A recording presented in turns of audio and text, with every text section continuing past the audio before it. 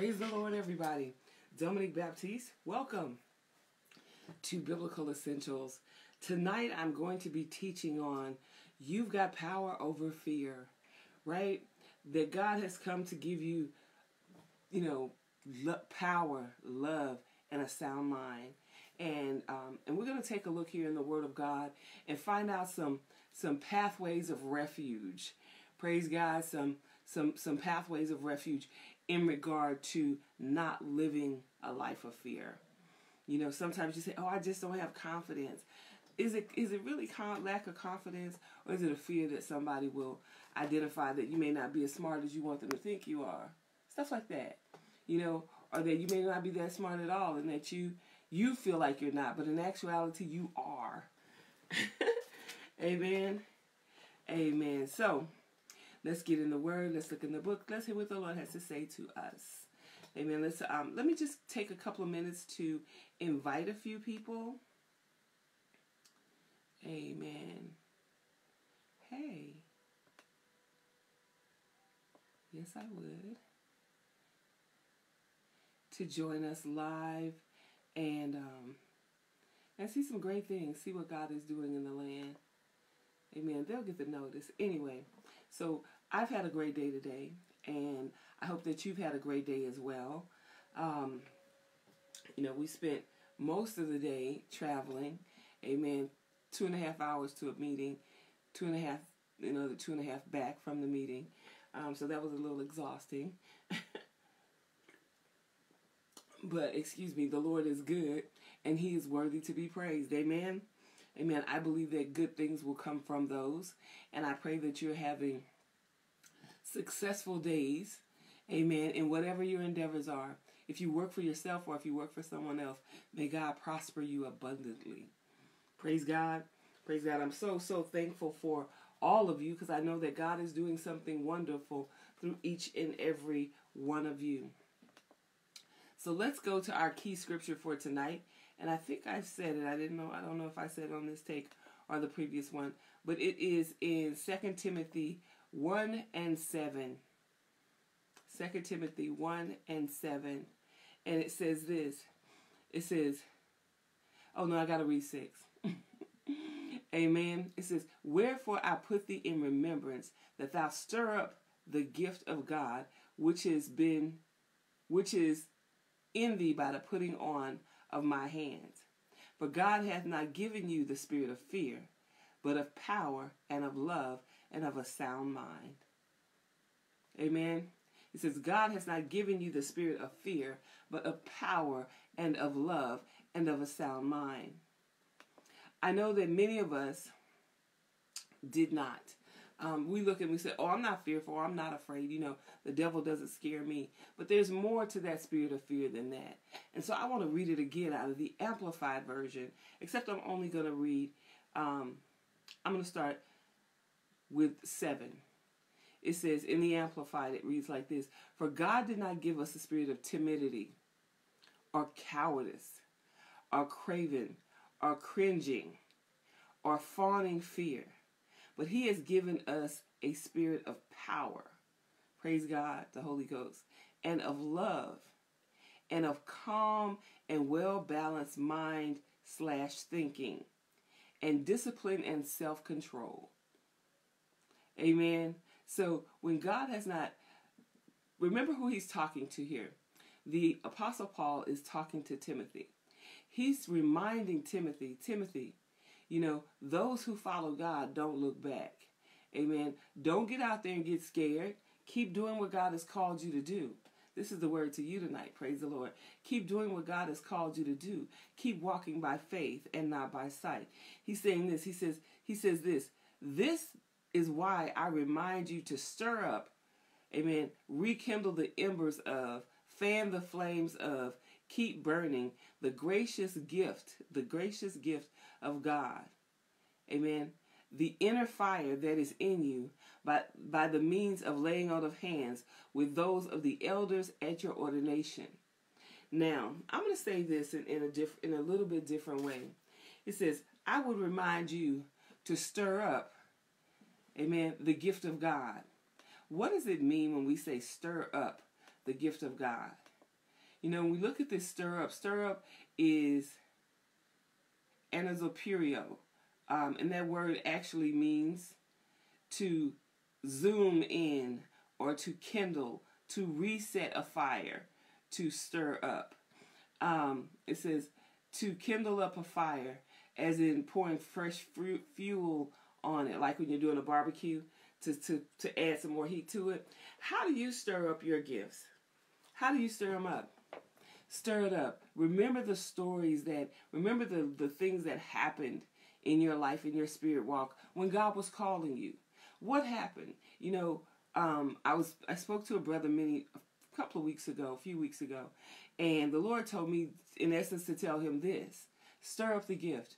Remember when you used to stay up all night and pray and read the word, and you would preach the word that you heard, amen, in the spirit, and you just stand there and preach it in the spirit, amen, so that, you know, when you got your chance, you were going to be ready, right? Amen. So that's stirring up your gift. It's reminding yourself, reminding your soul, renewing your covenant.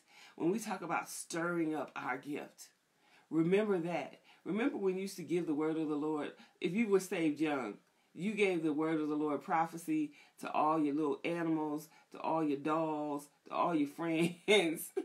You know, this is the word of the Lord to you right now in the name of Jesus. You know, and you gave them all the word of the Lord. You gave all your, you taught your friends how to raise their hands and receive what God is saying. That, when we talk about stirring up the gift, amen, that means go back, when you stir in a bowl, you stir from the bottom and around the sides, and turn it over, right? You stirring it up. That's right. Mix it up. And so what he said, renew that love that you had for God, that came through prayer, that came through fasting, that came through reading the word, that came through meditating on the scriptures, that came through seeking the face of the Lord. Remember that. And then he says, which is in you. That gift that you have is in you by the putting on of my hands. So he said, when I laid my hands on you, amen, I imparted to you in the spirit the gifts, amen, that are in you right now. So I love Paul. He says, we're not those who are afraid. We're not those people who look back. Right? We're not scared. I ain't never scared. You have to tell yourself sometimes, you can do this. You can do this. Preach the word. I don't care how many people in that audience preach. If it's 2 or if it's 10,000, preach. Amen. Speak the word like God gave it to you. You don't have to be anybody else on that stage. You don't have to be anybody else at your job. You don't have to be anybody else in your family. Your husband, your wife, they fell in love with you the way that you are. Right? I mean, of course, we're always perfecting and refining ourselves, but you don't have to become someone else. You don't have to do things the way that someone else does them. God created you unique and special just the way you are. It is the enemy that comes to attack your confidence. It's the enemy that comes to pull you down. It's the enemy that makes you timid and insecure. But the very next scripture, he covers that, because he says God hasn't given you the spirit of fear. Amen. And when we look at this word for fear, right, we're looking at timidity, insecurity, self-doubting. Amen. Dilia is what it is. And it's translated directly as timidity. But when you look at it in the Amplified, it says cowardice, a craving and cringing, fawning fear. Like, oh, it's just too much. God, I can't take it. I can't go out there. Lord, what am I going to do now? I've seen people do that, and you look at them and say, God hasn't given you the spirit of fear, but of power, Lord, power. Amen. So no matter what you're doing for the Lord, amen, whether it's your everyday life, your marketplace life, whether it is your home life, right? You cannot be afraid. You've got to stand up to every challenge, because you're equipped for every challenge. Saith the Lord God, you are. You are equipped for every good work, for every challenge that you may come upon in the Lord. And you know what? He gives you victory in every instance. Do we do things perfectly? Not always. Not always. But there are times when we have to do it to the best of our ability. And see, God rewards effort. Everybody doesn't reward effort. We live in a world where you win or lose. You know, where you win, you won, okay, good, then here's the prize. You lost, oh, sorry to hear that. Next time, peace. You know, oh, you're great, you know. No, you know, but the Lord rewards your effort. He rewards your best foot forward. Why? Because he's not just rewarding you for coming halfway, but what he's doing is he's building your confidence. He's letting that experience build your confidence, right? So that as you grow, as you continue to experience, you grow stronger in him. Your faith grows stronger in him. Sometimes you have to have some wins. Some wins, right? When you've been in life and you've been beaten down in life, you need some wins. You start with little wins, whatever it is, you just need to win. And those wins, step by step, WINS wins, they bring you to a place of confidence that you come in, not to arrogance, but you have confidence that the words that you have studied, they'll come back to your remembrance. You have confidence that the lessons that you have learned, they will come back to your remembrance. Even your body has muscle memory. If you keep doing the same thing over and over, one day you can do it one day without thinking about it. Why? Because you got muscle memory. Your muscle knows, my muscle knows that this hand sanitizer is sitting on my desk, right? I reach for it so much sometimes I can look the other way and just reach up and pick it up. Why? It knows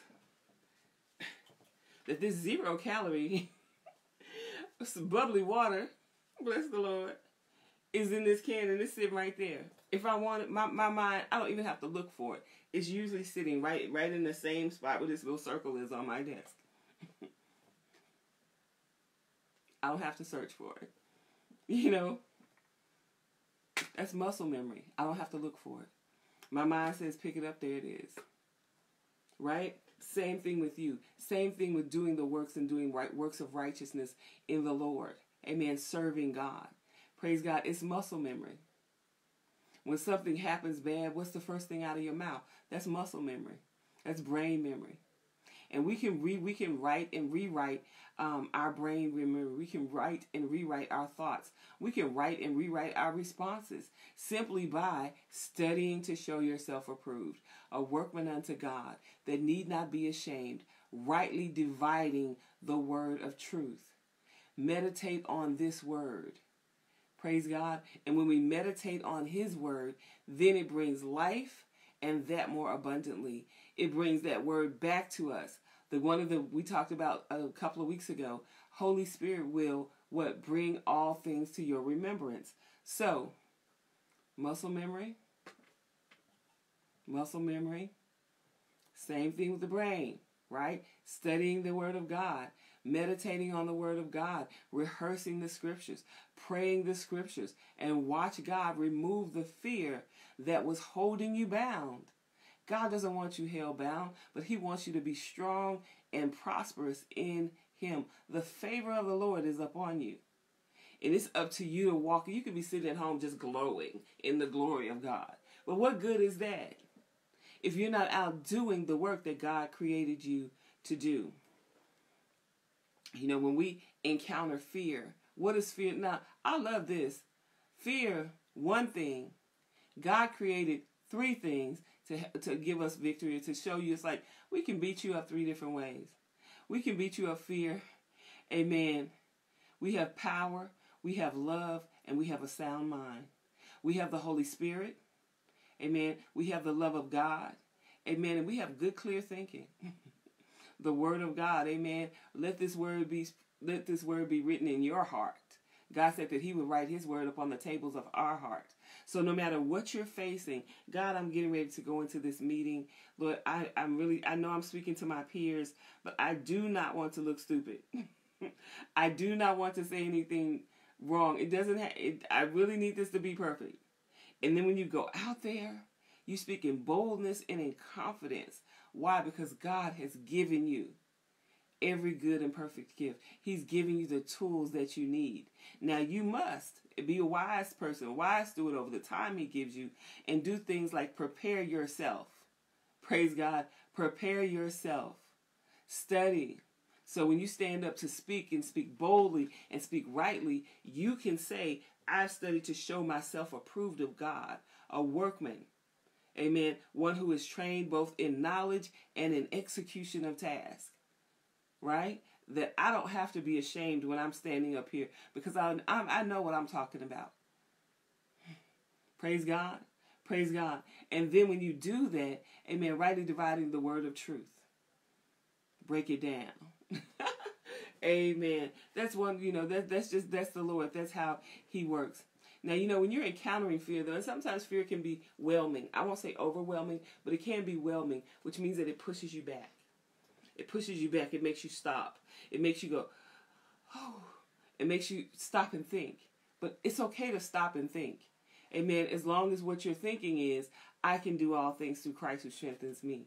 God is my guide. He is my life. He is my sustainer. Right? One of the many, many tools that I've used over the years, this is one of my favorite scriptures, especially when I'm feeling challenged. Right? And it is in Psalms 27:1. It says, the Lord is my light and my salvation. Whom shall I fear? Nobody. The Lord is the strength of my life. Of whom shall I be afraid? Nobody. When the wicked one, even mine enemies, and my foes, came up on me to eat of my flesh, they stumbled and fell. Though these people talking about me behind my back, trying to plot and get me fired, or, they're mistreating me at the church, or my friends are acting shady, going out and not inviting me, or whatever it is. My spouse is coming home late with no explanation, or I'm not going to stop and go, oh, woe is me. The worst things in the world could be happening to me right now. The word is this. The Lord says, when the wicked, thoughts that are not from him, the wicked, even my enemies and my foes, those who oppose you, came up on you to eat of your flesh, meaning came up on you. And you notice he says, didn't come up on you to eat of your spirit. He didn't come up on you to eat of your soul.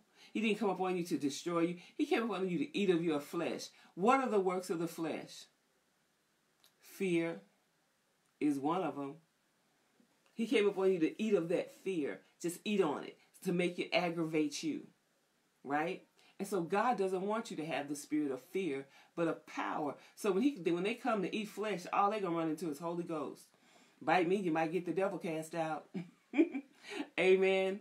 Amen. Talk about me, you're going to be singing my praises. Ask Barak when he was called to destroy, prophesy against the children of Israel. What did he do? He went and blessed them. He couldn't help it. He could not help it. Why? Because the Spirit of God made him. That's fine. I'm not going to be afraid because the very trap you set, ask Naaman, ask him, is not a good thing. The very trap you set will be yours. I don't want no trap to fall upon you, but be careful. I belong to Jesus. I'm doing the work of the Lord. He loves me. He may love you too, but he don't love you. But you could say God doesn't love people who work wickedness. It doesn't matter what you do. He does not honor wickedness. He does not honor backstabbing, manipulation. He doesn't honor trickery. None of that. None of that. Blessed are the humble. Blessed are those that seek his face. Blessed are those that do his work. Just make sure that whatever you're doing to honor the Lord so that God will be glorified in you. It says, the Lord is my light, which means he shows me what's hidden in darkness, and my salvation. He saves me. Praise God. Whom shall I fear? If God is saving me and showing me the way, I don't have to be afraid of anything. The Lord is my strength. Praise God. When I'm feeling weak and just overtaken and worn down, of my life, of whom shall I be afraid? Nobody.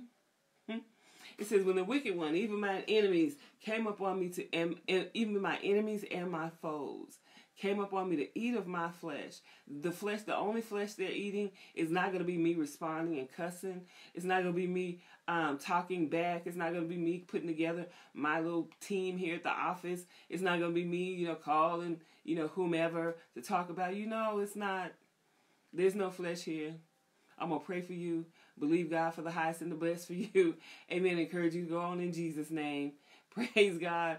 Amen. Like I told in the study the other night, I'm going to believe God that you get a promotion so that you can be promoted on to greater successes the other way from me. And then God turned around and promoted me too. That's God. That's how he works. That's how he works. God is in the blessing business because every soul belongs to him. He's as much concerned about the people that attempt to attack you as he is about you. We're all his. And what do you do when the person that is your enemy is a Christian? They can't be Christian. Yes, they can. What do? You pray. What do? You don't give them any flesh to respond. What do? You show the love of Jesus. What do? You live above the noise.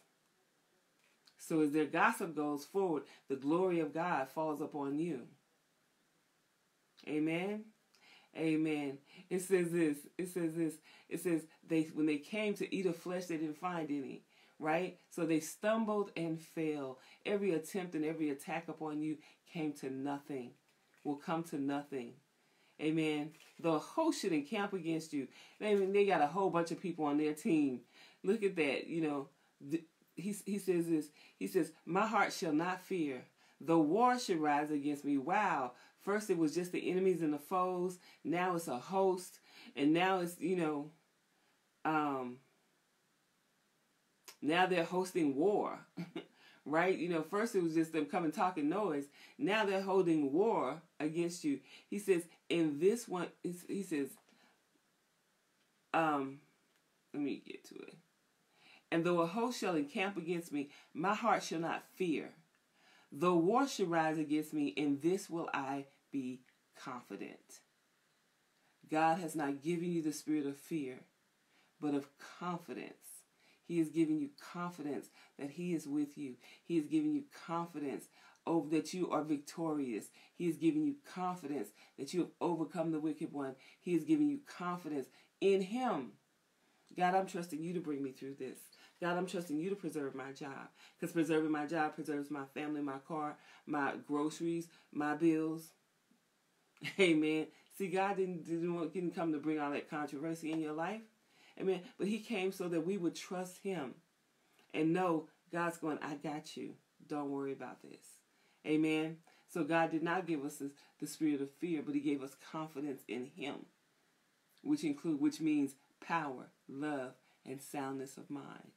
Amen. Now, that's one thing that I do is I turn to the light out of the darkness. Amen. I remember that I am saved and covered and protected. Praise God. And I call for that word to stand. I call for that word to stand.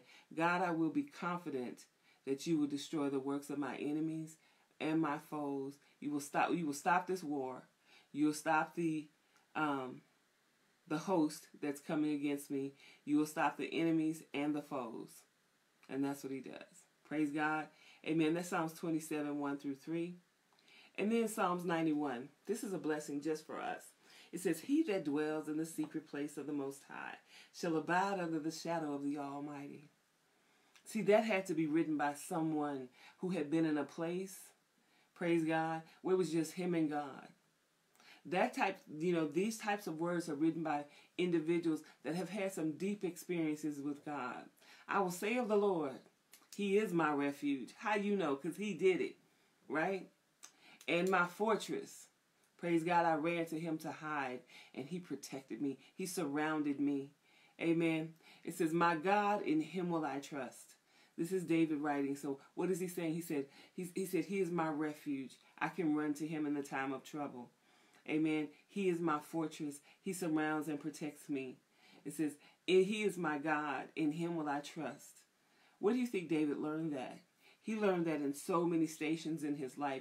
And I think that if we study him, we will see, amen, where he learned it.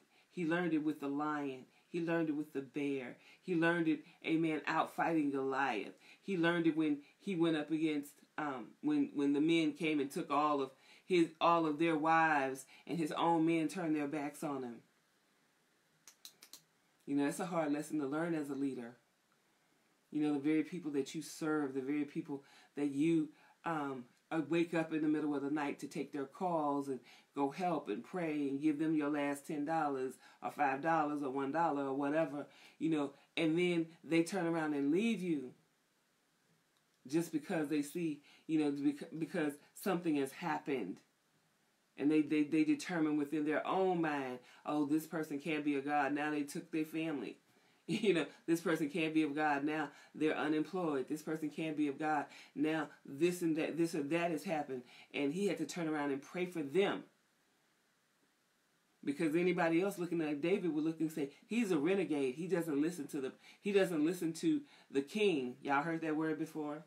It's such a big joke, isn't it? But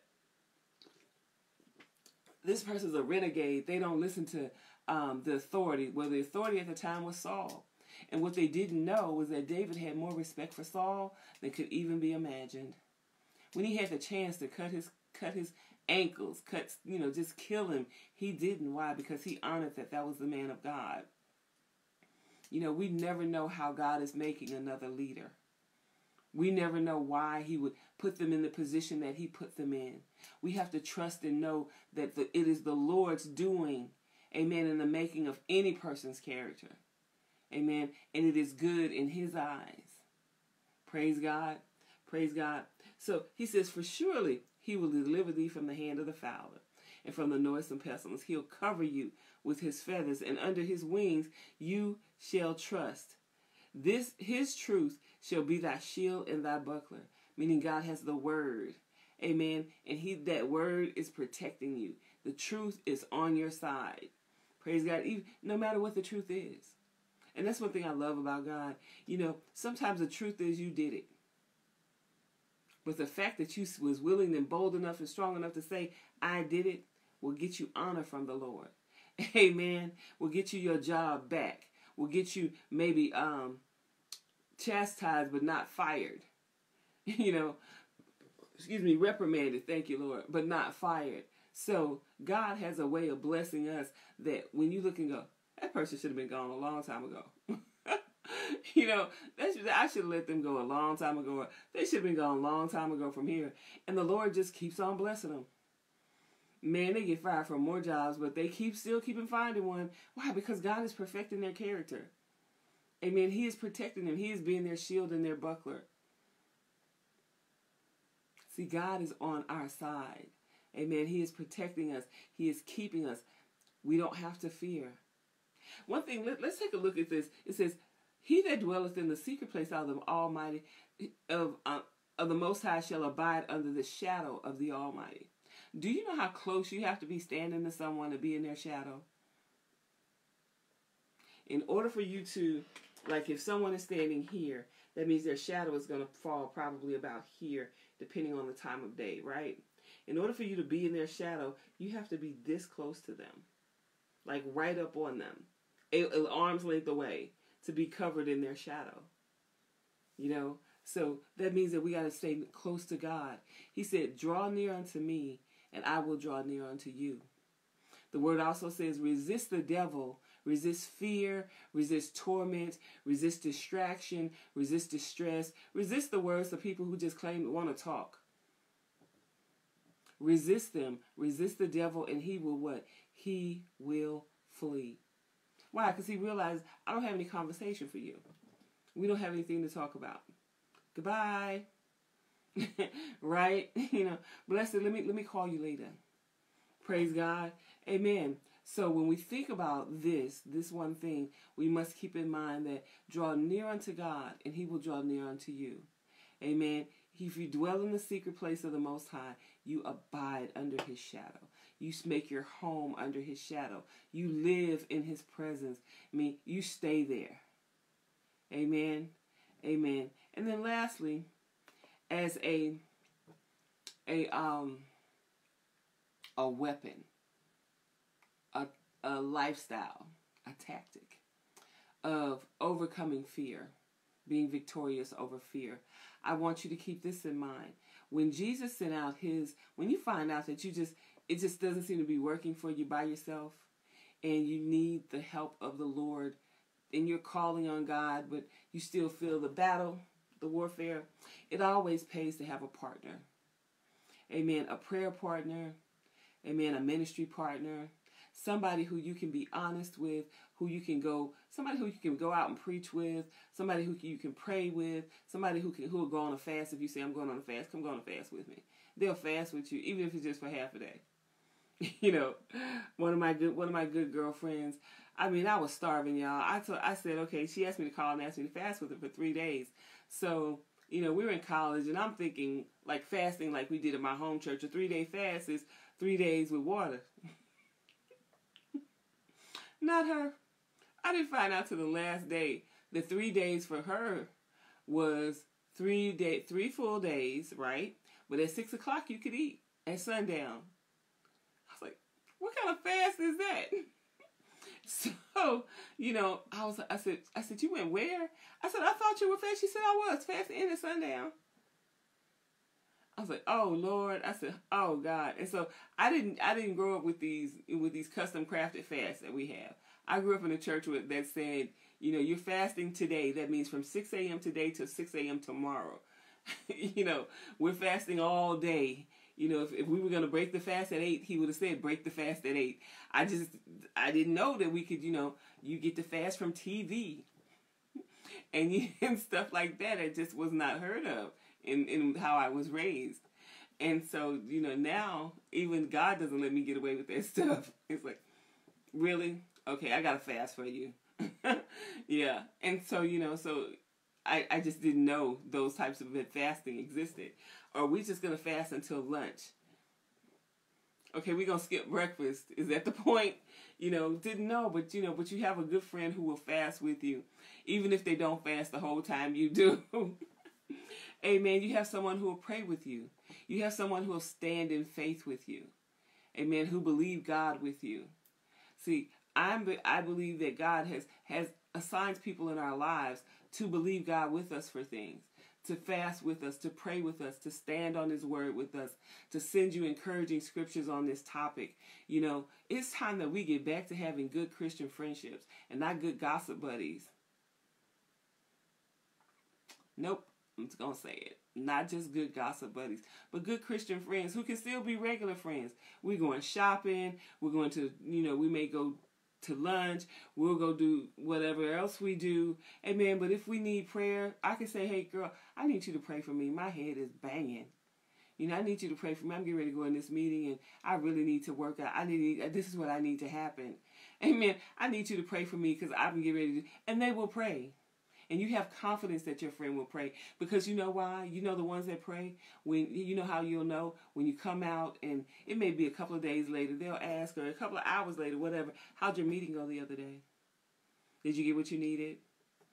Good, good, good. I prayed, and I was praying about this, and this. Not that they have to tell you, but you know because it's a concern to them. They are concerned about you like you are concerned about yourself. Or when it doesn't work out, they don't just go, To me, that just says, too bad for you.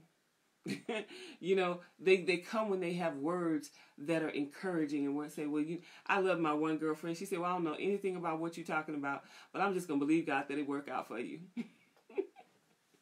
That's my girl. Yes, she is. That's my sister in the Lord. And she's, you know, working in tech the way I do. It's a lot of people don't know anything about tech beyond the internet, you know, and what you can do on the web. So, you know, she says, I don't know anything about what you're talking about, but I pray for you. Just let me know how it comes out. You know, that's a good friend though. You know, and same here in some stuff that she's into. But, you know, God does that. Now, here's the point. When you find that you're being whelmed, never overwhelmed, just whelmed by the works of the enemy, attack of the enemy, then what you need to do is you need to get you a good sister or a good brother and pray. You need to learn to fight back to back and shoulder to shoulder with someone. And if that means you got to go through some things with them so you can teach them how to fight back to back and shoulder to shoulder, then that's what you have to do. Say, look, when I ask you this, I need you to pray like this. And then you show them. And then you show them by doing it for them and with them in the instances in their life.